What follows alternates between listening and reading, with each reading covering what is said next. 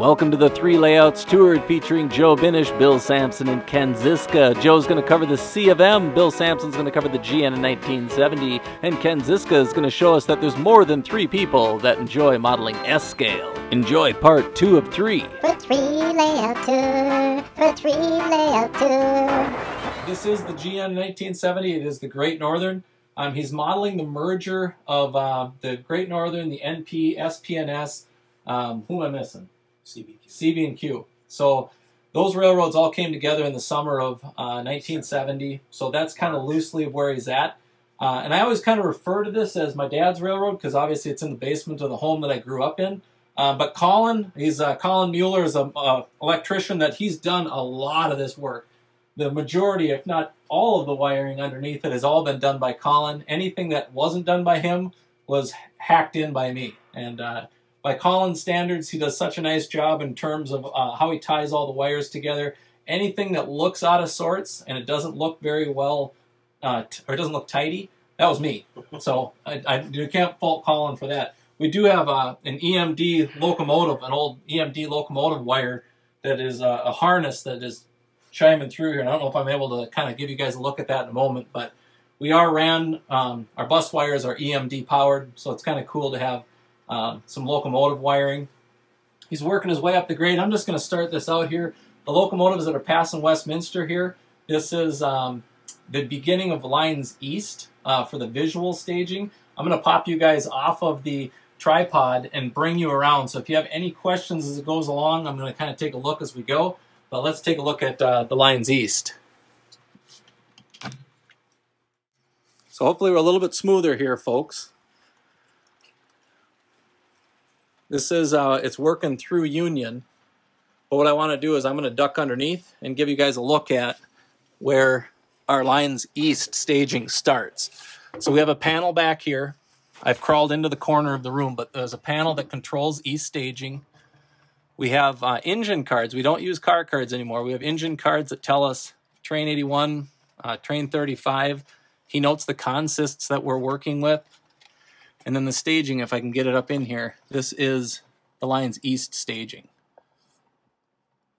Pull that focus into effect a little bit, but you get the idea. It's 3 tracks wide. If anybody is planning a railroad, this is the one area that both Colin and my dad can agree that they wish they would have had more space between the decks, because if there is a derailment, it makes it kind of tough to reach into. But you get the idea as far as lines east itself. And I'm not going to duck back in here again, but I want to give you a look. The most recent panel we put in was this one right here. This is the engine facility panel. This is Union Yard. Gives you an idea. Just this would be a fantastic position to be in, which is the Hostler. You get this vantage point. We think this is one of the cool views of the railroad, as well as swinging around. The elevators that you see are representing Union Yard. And then that's kind of the look into the trim job would run these particular, there's an elevator here, and then obviously the industries in the distance. So to give you a feel for it, anybody that wonders where these silos came from, my dad works for a company that made airbags. They are vehicle airbags, and he repurposed them into silos, which makes kind of a cool, they are aluminum. If he's got them stuck together, otherwise they are aluminum themselves. There is, I think this is a bolt mount here, but you get an idea. This is a Jeff Dombrowski elevator that we picked up at one of the local shows. We're going to duck underneath here and give you a look at what we recently had worked on, and that was the scenery coming up here in Westminster. So Westminster Tower, if anybody's familiar with that in the Twin Cities, it was kind of in a can of worms between the NP, the CNW, and the Great Northern. But this is our most recent endeavor, and that's been static grass. It's not 100% accurate. We know there should be a window here and the backside. Who had built the tower? Neil Hoven. Neil Hoven. Is it Hoven or Hovland? Hovland. Neil, if you ever are familiar with the Twin Cities flea markets, Neil is we'll consider him kind of a building guy. But as we kind of swing around and look a little bit further here, that train that swung through, as we mentioned, this is Union Yard. I'm going to ask a question to the group and let you guys throw out your guesses. But as you kind of look over the railroad itself, one of the things I feature in a lot of videos are the vehicles that I've done. How many vehicles do you think are on the railroad? You can throw guesses out, and if somebody gets close, I'll give you an idea. I'll tell you. But you see all the vehicles that are in here. This is a busy, busy day in Minneapolis. Got a lot of cars that are in here. We do have a tribute to my Uncle Dick up in Superior, Wisconsin. He owned a Pure gas station, so that's the representation of why Pure Oil is represented. And he's kind of got, there's one of the tow trucks I had done. He's got the monster truck. Sorry, I didn't recognize that Dick worked on monster trucks, but that's represented there. The engine facility that we just recently had looked at, and as you can see in the corner, that's where I had popped up and had given that view of Union Yard. Boy, you got some guys guessing 2,000 vehicles. That's a little high. Kurt at 225. You're probably halfway there. The rolling stock on the railroad, we are north of 450. So to give you an idea of how many cars are on the railroad, which it can be a little bit of a juggernaut, Union is extremely full at the moment. As we try to always lean towards the capacity of a rough, it's a 70-30, so 30 free space, 70% occupancy, and it probably should be more 60-40. Brian, you might be able to add a Ford plant. He says maybe you could add a Ford plant. And for some of the guys that have looked at the auto racks, there is a couple of auto racks here that are Fords. The representation in the background there is St. Anthony Elevator. That's printed photos mounted to masonite to be able to give the representation of St. Anthony Elevator 1 in Union Yard. Locomotives and decoders, we've been leaning towards ESU as well as Loc sound, which is the same thing. Tsunami is the other, as I was thinking. Chris had asked if this was the paddle auger. That's not what the Great Northern referred to it as. Actually a snow clearer. I called it the paddle auger. But that is the brass unit that my dad had picked up. It is custom painted. I think it's factory. Oh, is it? It's factory. I believe those are factory. Factory Overland. Yes. I custom painted the transfer caboose. There is a transfer caboose in that string. But as we continue across here, Kill the Superior train. Yeah, you probably can let it go. Kill it on the line. I'll follow it down here. So we're going to actually take a look. We're going to stop this train in a moment, but I'm going to pan across as we go past the Minneapolis, the city itself. I'm going to just follow the train. We'll come back to where we're at here. But this train is taking the Superior line, so when we do run a Superior turn, this is where it heads to or comes from. Train 54, train 53, I believe it's 154 and 153 that we're modeling on our schedules. We call it 53 and 54 for our throttle purposes. For consisting, because you can't consist beyond 128. So we go through and we look at these here. Some of the trees we've done lately, I'll point out here in just a moment. That has been another upgrade that we've kind of been working on. That will then go into that portal. Give you an aerial view of the town that's through here. And then we'll come back and see these guys coming underneath the bridge. And that's going to head back into the Lions East staging. We are using all code 100 on the railroad. You'll see periodically code 83. In the yard. Then the yard up in Willmar. As well as, I believe you've used some over in Lindale area. But as we duck underneath, you can see in the foreground a couple of servos. We're transferring from those Pico turnouts, and we're switching over to these to the servos just for reliability, and we can always adjust the throw. That's then programmed and powered by a Tam Valley decoder that's sitting down in there with an oct decoder. So we do have that wired up, as well as these two crossovers. They're powered with the servo setup. But going back to where we were, and that was here in Union, we did look at the passenger station. We do run an Empire builder. As you can see, the SDP 45s, those are made by Athearn. They both have tsunami sound.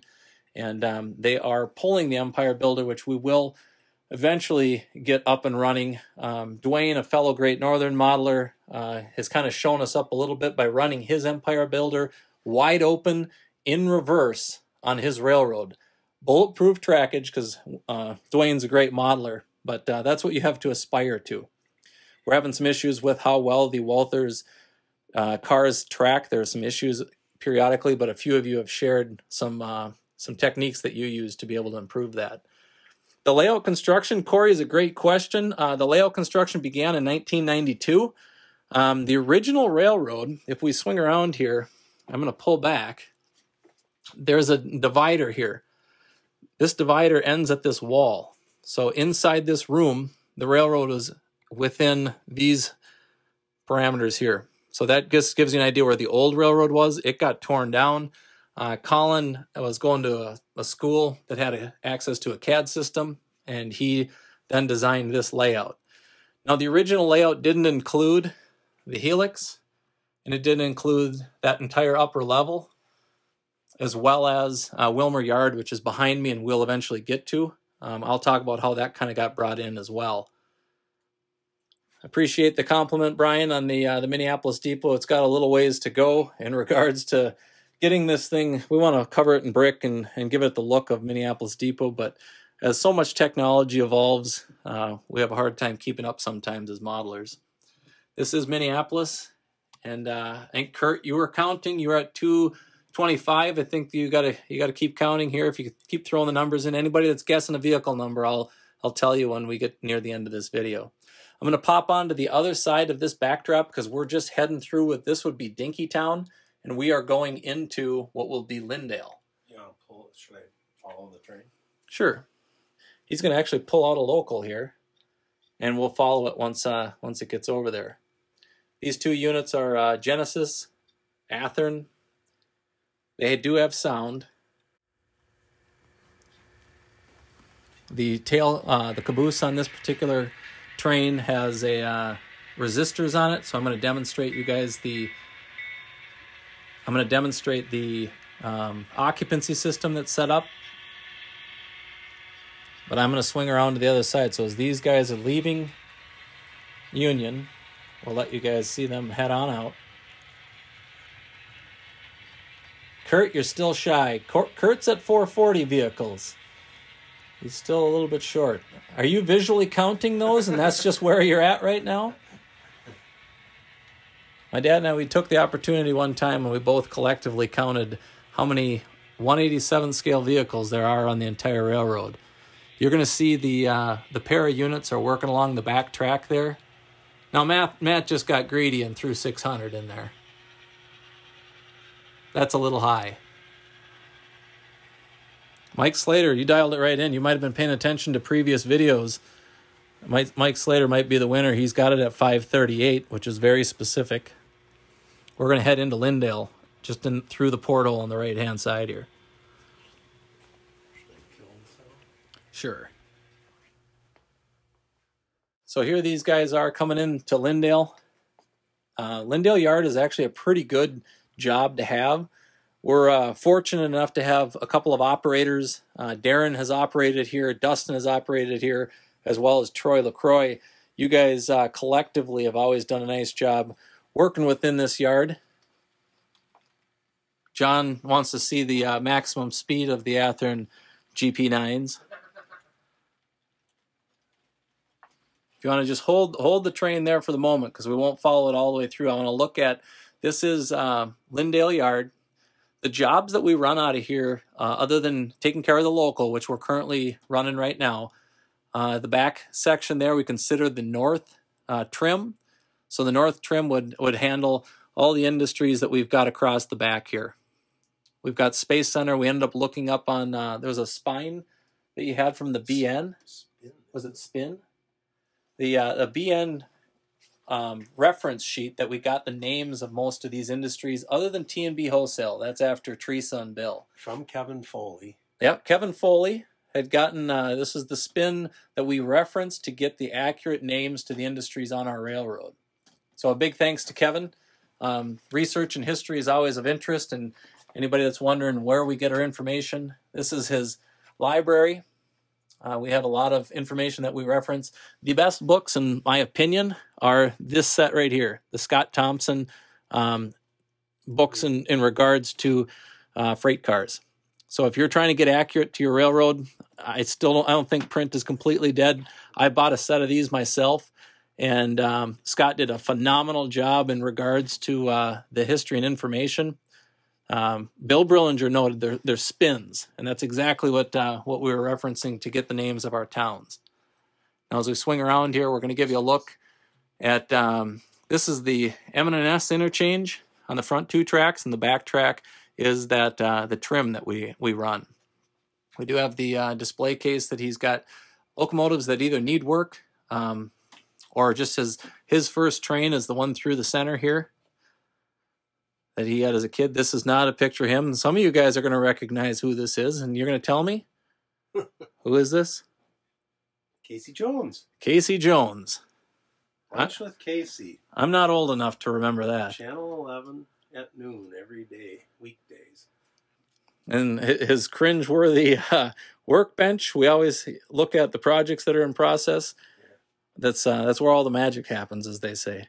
I left it this way for Greg Smith because he commented the last time they were here that it was too neat. It's too neat. Because I cleaned it up just for the guys coming over. So. Well, you're not alone, because I've seen a lot of guys post their workbenches, and they look very similar. Mike, keen eye on the Lionel. Yes. He noted that they're Lionel. This was a DC system. So this was the DC panel for Lyndale Yard. No longer works other than the function of the Y. That's the only thing that we're currently using. And we do have a reverser to put in, which will eliminate that. But I want to swing you guys around. And Mike Slater hit his 538 number and didn't even see this parking lot. Didn't notice the speed racer that's in the mix. But this is the what we consider the East Industries in Lyndale. Well, Mike, you collect Lionel. You got a keen eye, my friend. The Industries in the foreground, and in the distance, you're seeing the Chicago Northwestern and Sioux Line interchange. I recently had done this the foreground with these buildings, and it's on masonite, so that whole section technically can lift out. We recently had upgraded some buildings. The Simon scrap that is in here, again, that's off of that spins sheet to give us an idea of accurate names in the area. And then the interchange, these are our locomotive cards. Anytime somebody's trying to figure out what one goes to what, this is Consist 11, that's Consist 10. If you have questions about how to function or get your locomotive running, that's a good place to start. So we're gonna join back up and see the local work its way through here.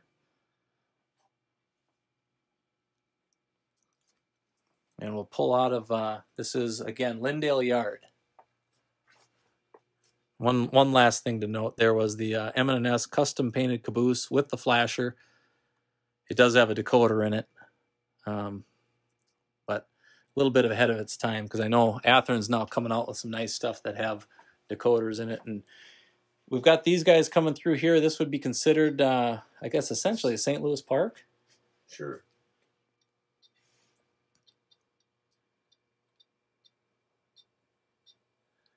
We've gone silent for you just on the sound, just so it doesn't drive people too crazy. And Joel Weeks was a Casey Jones fan. But Joel Weeks also models the 1969 Great Northern Willmar sub, so we're modeling essentially the same area. We were modeling, Tom, to answer your question, 1970. I want to give you a real quick look before we pan away. These trees, he had purchased some trees that look like this here. After talking to Tom Gazer and some of his Scenic Express comments he made, we ended up upgrading them to look like that there. They both look nice, but we were really pleased with kind of how these had come out, and we are slowly working on upgrading the look of a lot of the trees on the railroad. But as we continue to pan around here, this is coming into Wayzata.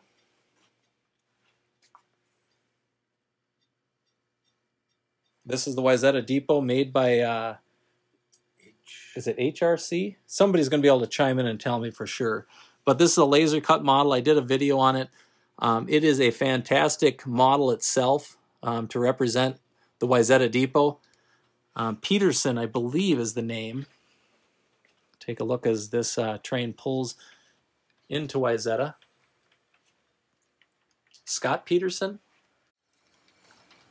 No, he's a murderer. Oh, well, I did not know that. HRM, thank you, Juno. That's who that kid is after. Now we're going to look at here, this is Lindale. What do you got on time there, guy, on your phone? Making sure we're keeping pace here for you guys. It is 27 minutes. Scott Peterson. It is? Yep. Oh, I take that back. A different Scott Peterson. That Superior line that we mentioned. So what time is it? 27 minutes. What does that mean? It's 9 o'clock. Okay. So we're gonna be wrapping up at 9:15. So we got 15 minutes to go here as we follow that train heading its way west. As I showed you guys before, as we looked through this particular area,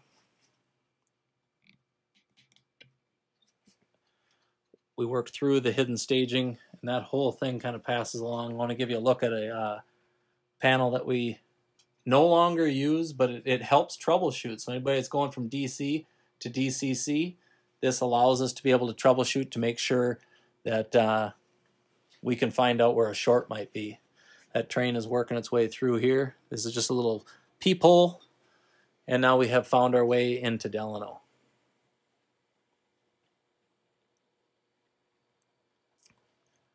So Delano, Minnesota does have a depot here that we have loosely represented. Who had built the depot? Bob Niederkorn. Bob Niederkorn. Anybody that local, again, out of the Twin Cities knows Bob. That depot is a wood-built kit. And it's actually Lester Prairie. That's right. We have a Delano sign hanging over it. Delano sign over it until Bill builds me a new depot. I have the depot, and maybe we'll cover that in season 2, if not 3. Now, this train has found its way into the Helix, and I told you we're going to take a look in the Helix. You can see he's collected some Hot Wheel cars over time, as well as some memorabilia. But as we swing around here, we're going to take a look at the Helix itself. So the signals that you see within, you see there's a red and a green. Right hand is your green. The indication that is on both of those, you see that cluster mess of wires down on the lower part of your screen. That is not Colin's work. That is mine. He helped get it all lined up or dialed in. But I want to give you guys a look at the occupancy on the monitor here. So hit the space bar. And swing you guys in here and take a look at the occupancy. So as you can see here, we're just coming into this section. And we're working our way up the Helix there. We just tripped the next section. We've just knocked this one down red. We're coming onto a green. And at the top of the Helix itself, I'm going to swing you guys back around again here. You can see we've got a green over red as we approach. I want to swing around here and give you guys a look at. We obviously are staring at a couple of reds that are protecting the Helix. The Helix rise, as you can see here, is six decks high. Our train is halfway up, and we're just about to knock down the next signal there. Chris's question about the soldering: we do solder periodically. We do leave expansion joints. There are markings inside the Helix, which I don't see visually right now, but there are markings inside the Helix that express that there is a gap. Yeah, it says gap. The details west signals, you can see that signal just dropped to red that we're passing. And as we come up here, I'm going to let you guys take a look at the signals up close. They are a nice GRS signal. So from a prototype standpoint, this is what the Great Northern would have had or used. They are nicely detailed. I think we ended up with, that was a 3/2, and this has got just a single 3-target signal. The town that you're representing here is Litchfield. I did briefly cover in a video the process of building Litchfield. It's definitely taken some time, but we're getting there to give it a little bit better look, and we'll watch the train come through here and knock down this signal.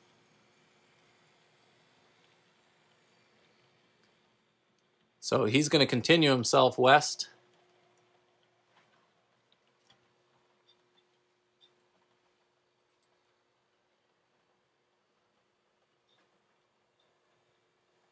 Brian's asking about the entire main line being signaled. Not yet. We do have a learning curve, as I mentioned.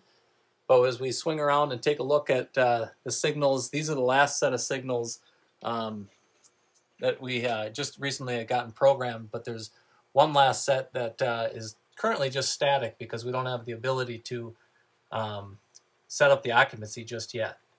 But once we get the next BDL 168 in place, we will. Now these guys are, again, continuing west. The background was done by Thompson. This is his last name. I can't remember his first name offhand. But we do need another one. So that one's not going to knock down because it's currently not detecting occupancy on the other side of it. But that is, again, a details west signal, considering, I think they consider it a distant signal. So we'll have to put the D on it. That's not the signal that's going to go in this place, but we're now pulling into Willmar. So as we come into Willmar here, we're going to pan across and get you guys a little bit elevated to give you a look. This yard was at one time in St. Paul. And by that I mean it was physically down in St. Paul. Colin, our electrician, we ended up taking a Suburban, and we ran it across the tops of the seat of a Suburban, brought it in through the bathroom window upstairs into the basement, and swung it into position to give you what you see here, Willmar Yard. The Willmar Depot that you notice here, that was done by Neil as well. He did the Westminster building that we covered before. That train that he's pulling forward there normally is going to run itself around and come back down and work the industries as it heads back. So that would be point to point. I'm going to take you up into the upper staging just to give you guys a look at what the west end looks like. And while I head there, Tom has asked, he came in late and you're modeling the 1970s, where, and this is actually going to be Minneapolis, from Minneapolis to Willmar. So here we're heading upstairs. This is the staging. And that is west staging. So you guys have traversed point to point. You saw lines east all the way out to lines west. That in the train that we just had come in, those guys are right there, beacon flashing. But we do have a camera system for these guys. We don't have it on right now, but during an operating session, we'd have a camera system that lets us see the far end of the staging so we don't run into the wall, because it has happened. But there is a foam bumper, so we don't damage anything. So it is protected. All right, we'll work our way back down here. As you can see, the collection of cars continues. There's some Hot Wheel cars, and it's not just trains. To give you guys just kind of an overview of the railroad itself, we'll kind of pull up. The room is 22 by 22 square. So you do have a good amount of space that we're kind of working with. And again, the original railroad is your lower portion that we added that upper deck to be able to operate point to point. That was thanks to Gary Friesman. He operates the Arkwood and Rice Creek. Operations just gave the railroad a purpose, and it kind of makes it a little bit more enjoyable for us to be able to have an era and be able to model. So we are fully aware that it's not an exact representation of certain areas, but in an instance like the Wayzata Depot here, that's a great example of an iconic building that you know where you are if you see this building. Somebody came out with a kit of. Yes, a nice kit, nicely done. So again, some quality work. But what are we doing? What are we looking at for time here? 10 after 9.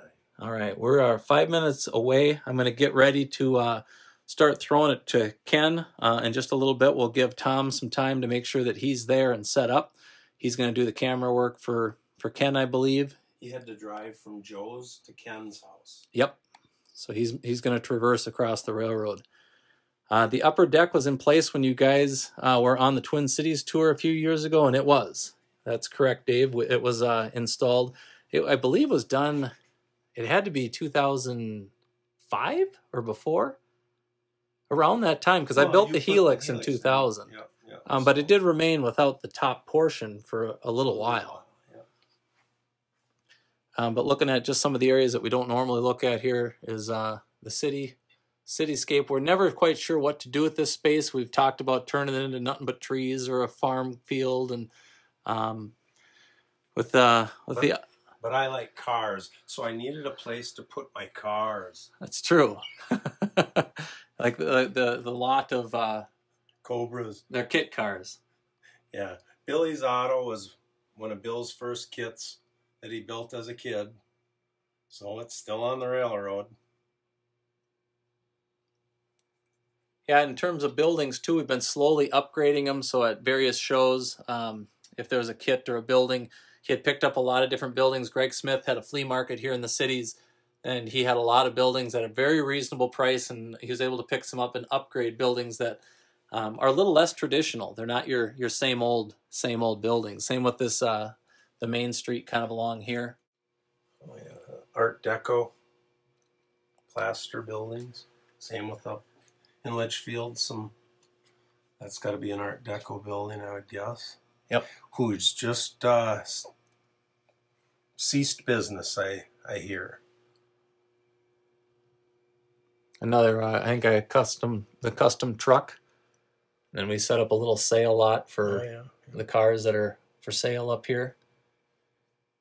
But otherwise, in terms of the railroad itself, I did want to give you guys downtown deco is what Dave had noted. Okay. What did I say? Art? Yes, I think so. Art deco is this. Downtown deco. Yes. Art deco is a type of. That was my neighbor. Just to give you an idea, this is the Digitrax. We have a booster system.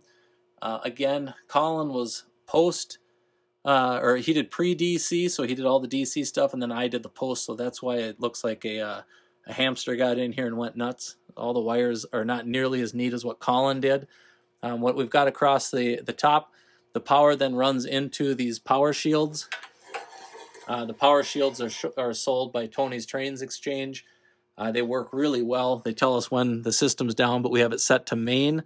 We have Union, Lyndale, and Willmar. So that's how we blocked our railroad itself.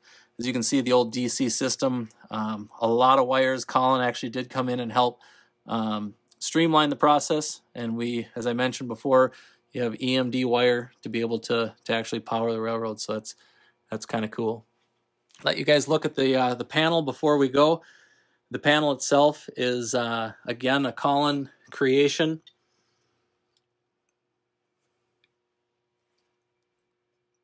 And Darren's wondering where the step side truck is at. Swept side. Or swept side. I've got one here. Okay, I'll swing around to the swept side truck, but before we go, I mentioned that camera before that's upstairs. It would be on the monitor on the right. And then the display case with what would be my grandpa's. Is that there for his first train? That was grandpa's. So a little bit of history involved for hanging on to your first train. I think we sold my first train at a flea market. And that was in large part because I said it was fine. I remember he asked. There's your swept side pickup that Darren was looking for. Matt is actually asking, what do the blue buttons do? If you're referring to the panel, these are all rotary. So that was the original DC system.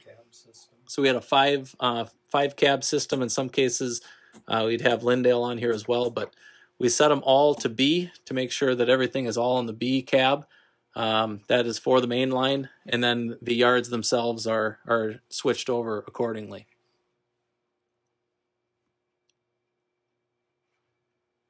So Chris, tell your dad I appreciate him tuning in to SOO The Milwaukee Road.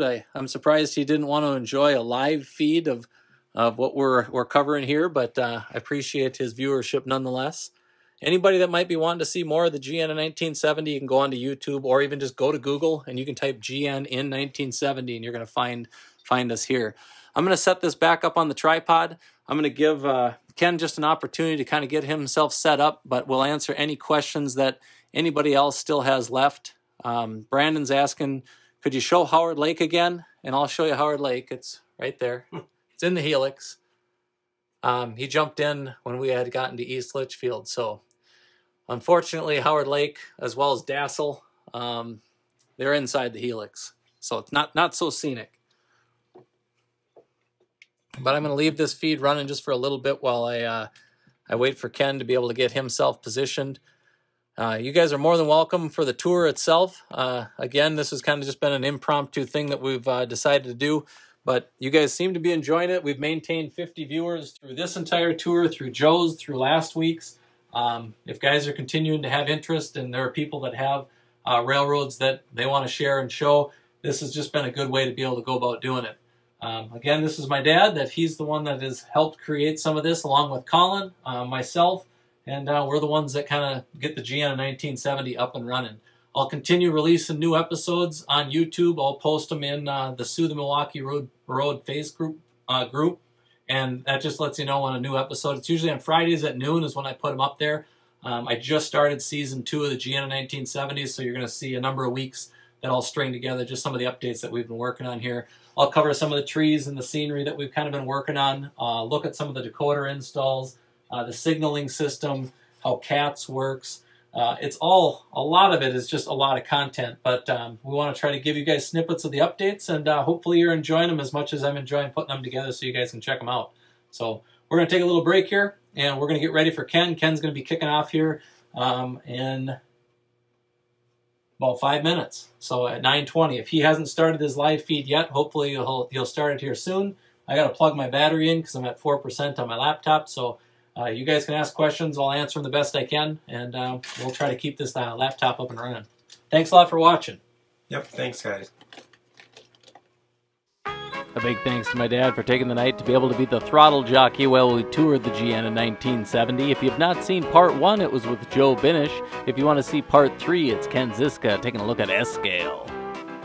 Be sure and subscribe to this channel if you're looking for future content that's entertaining. For 3 layout tour, for 3 layout tour.